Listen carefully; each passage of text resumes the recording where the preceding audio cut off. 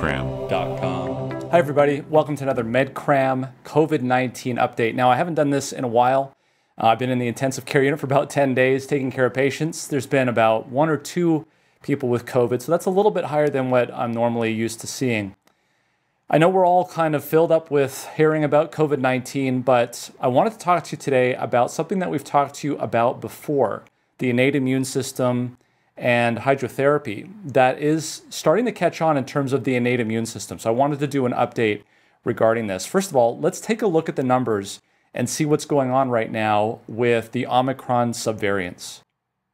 So what we have here at the bottom are dates starting here in February and going all the way to May 7th here, 2022. And these are all Omicron variants, but they're subvariants. So you can see early on, we had the BA.1.1 dominating. And then as of late, there's this new, they believe, more infectious subvariant of Omicron called BA.2.12.1.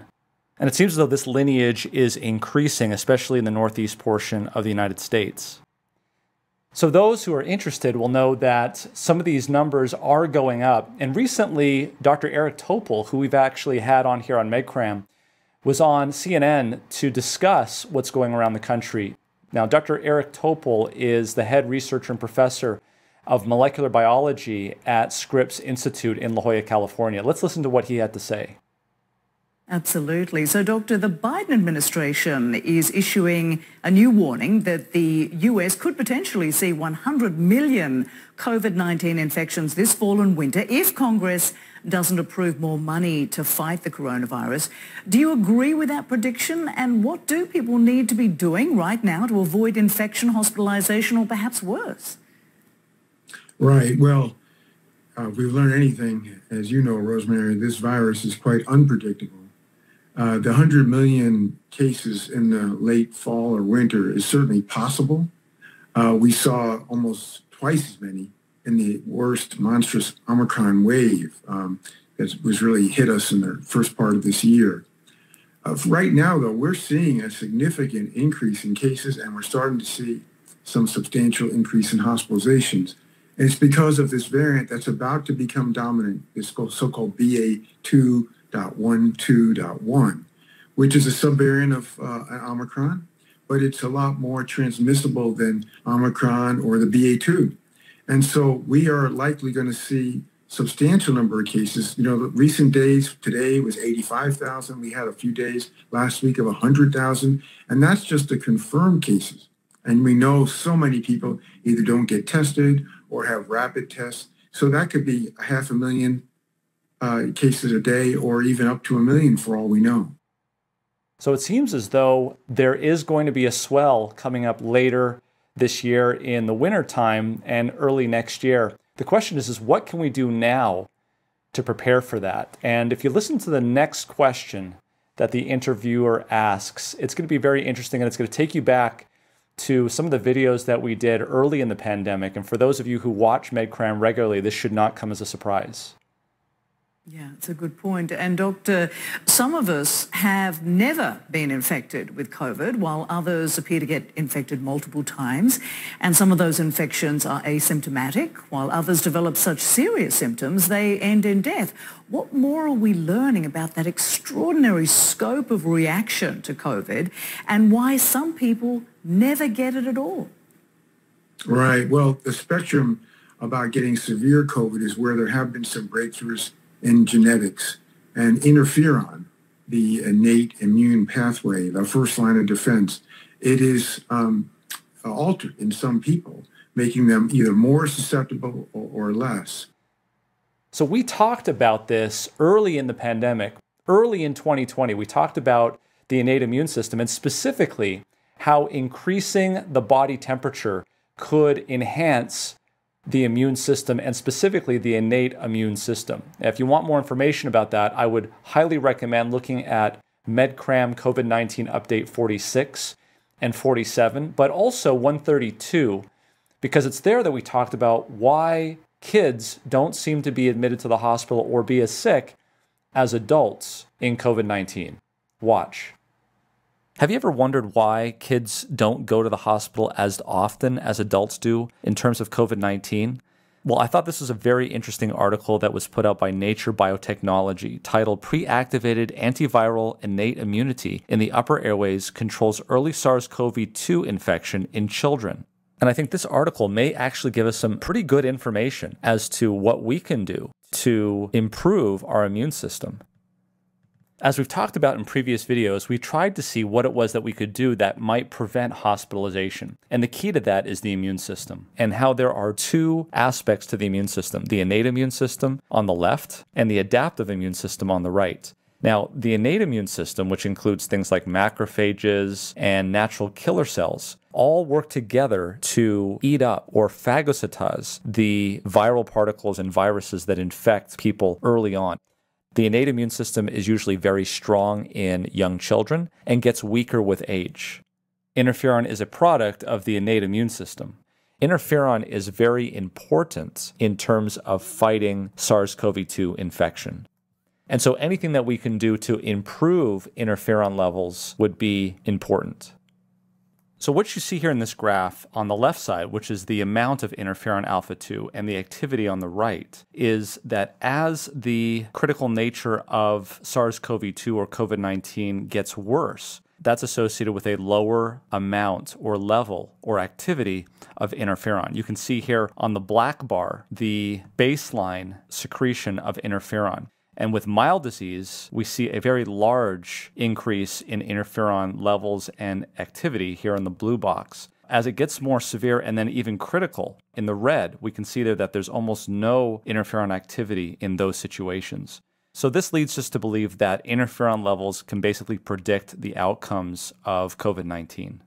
So what they did in this study was they looked at the upper respiratory tract cells in not only children and adults, but also in children that were infected with SARS-CoV-2 and children that were not infected with SARS-CoV-2.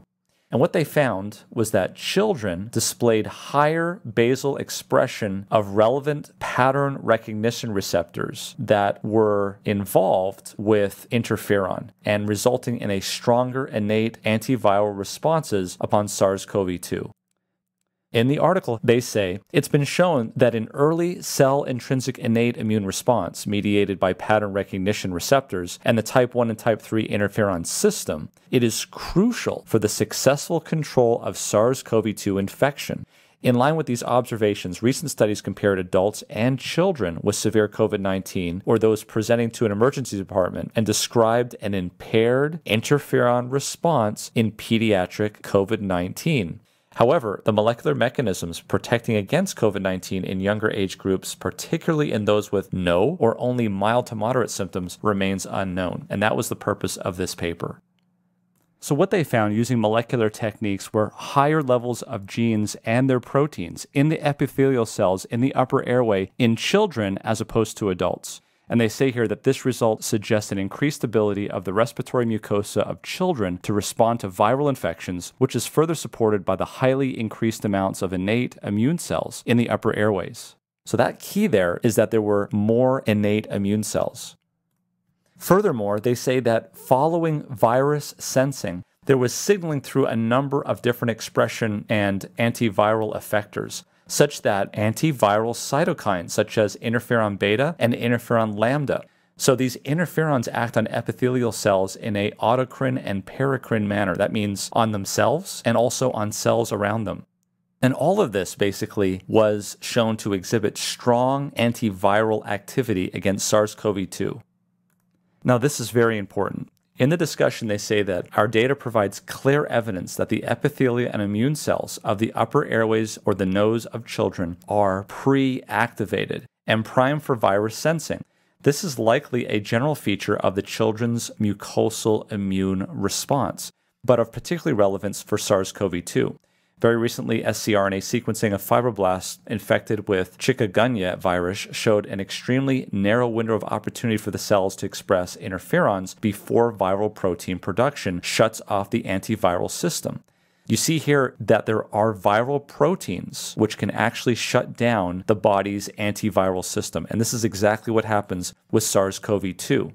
This likely also explains the differences between SARS-CoV-2 and other respiratory viruses, including respiratory syncytial virus, influenza A virus, or SARS-CoV, in terms of the induced host response. Now notice that SARS-CoV-2 is characterized by extensive intracellular replication and a remarkable absence of interferon production and secretion. And I think this is the key statement right here, that in SARS-CoV-2, where there should be a prolific response of interferon, there isn't. And that's important because it says here, on the other hand, SARS-CoV-2 is highly sensitive to treatment with interferons before or after infection, as shown in lung epithelial cells, even more so than SARS-CoV. Wow, so what did we learn here? We learned that the innate immune system is critical in suppressing and getting rid of these viral infections. In fact, it may be the reason why SARS-CoV-2 is successful at causing severe diseases, because it's able to shut down the innate immune system. And remember, the innate immune system is not dependent on the variant. So the innate immune system is going to work just as well on Delta as it is on Omicron, as it is on the sub-Omicron subvariants. It doesn't really matter. It's the innate immune system strength that matters. So the question is there something that we can do to boost or enhance our innate immune system, and specifically to increase secretion of interferon? And the answer is yes. And this is nothing new. For those of you who have been following MedCram, we talked about this way back in update 46 and 47 over a year ago. So in this paper that was published in 1988 in the Journal of Interferon Research, scientists took human subjects and subjected them to different temperatures and then measured the amount of interferon that was secreted after stimulation from monocytes. And what they found is that as core body temperature increased from 37 degrees Celsius all the way up to 39, once it hit 39, the amount of interferon released from lymphocytes after mitogen stimulation was 10-fold higher than it was at 38.5. Now, this was an in vitro study, but it does seem to suggest that there are things that you can do in terms of body temperature, or indeed the benefits of fever in terms of boosting that innate immune system. For those of you who want more information on this, I highly recommend update 47. And just to briefly review, we did talk about the Nobel Prize in Medicine winner in 1927, Dr. Julius Wagner-Jauregg, who used fever to basically cure his patients of neurosyphilis in his Austrian psychiatric ward. But as it says here in this article that was published back in 2013 in the journal Psychiatry, other things can be used, including immersion of the individual in a hot bath or placing him in a heat cabinet. We also talked about the 1918 pandemic and also the observations of Dr. Wells Rubel, who was the medical director of the Boston Sanitarium. And these were Dr. Rubel's observations that were published but not peer-reviewed in a religious periodical entitled Life and Health, May 1st, 1919.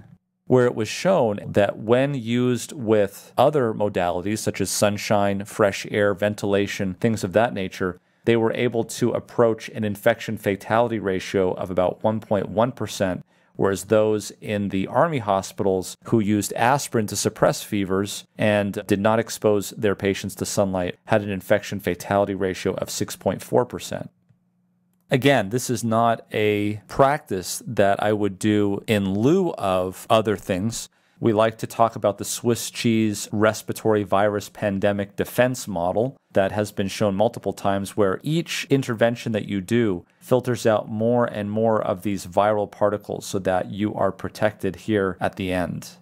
I'd like to give credit to Ian Mackey, who created this picture, but I'd also like to add a couple more slices of cheese to this. So sleep, vitamin D, sunlight, fresh air, hydrotherapy. The more slices of cheese, the better protection you're going to have against SARS-CoV-2.